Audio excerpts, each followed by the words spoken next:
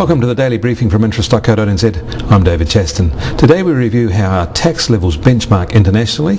We look at the latest activity on electronic card use, update the rate premiums between New Zealand and the USA, and we'll wrap up with what the other media are reporting.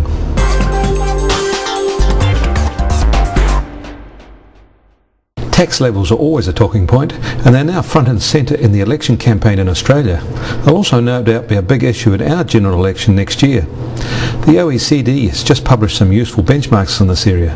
This covers 30 of the world's most developed economies, and they note that many of the world's governments are taking an increasing share of the wealth produced in each country, even as the wealth production is rising. They're getting a double whammy. But effective rates vary widely between countries. On a total tax basis, the range is from the lowest at 21% in Mexico to the highest levels which exceed 50% in Sweden. The Europeans are much keener on higher taxes than everyone else, and New Zealand stands out as the highest taxing OECD nation outside of Europe, and by some margin. New Zealand is also out of line when the focus has shifted to taxes on consumption. We pay 9% of GDP in such taxes. The Europeans' average is only 7.5%. Australia is only 4.1%, and the Pacific OECD members average 5.1%. In the Americas, consumption taxes take only 3.7% of GDP.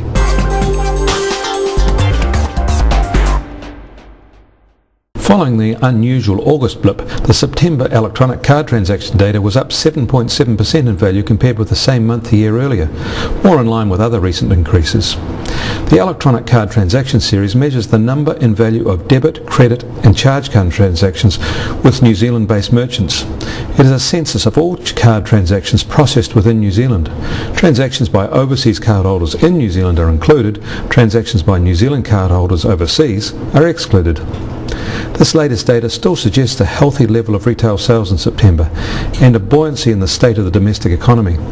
However, it should be remembered that this data reflects not only changes in spending and prices, but also changes in merchants' and customers' use of payment methods.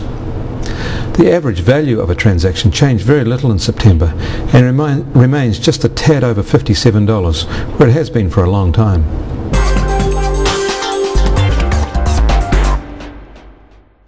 As we all know, New Zealand's official interest rate is 8.25% as per the OCR.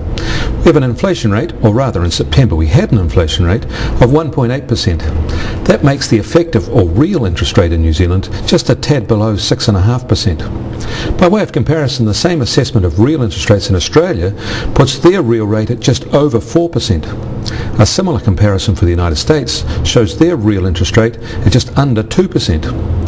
Real interest rates are an effective way to benchmark our situation with others.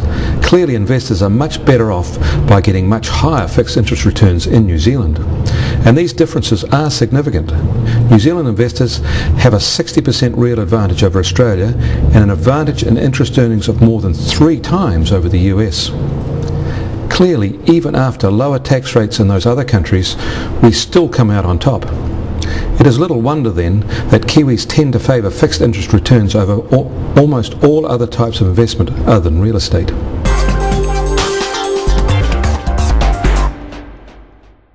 And finally today, a quick wrap up of some other recent news. A vote by Geneva finance investors next month to give the company more time to repay them could open the way for other struggling finance companies to follow suit, KPMG says.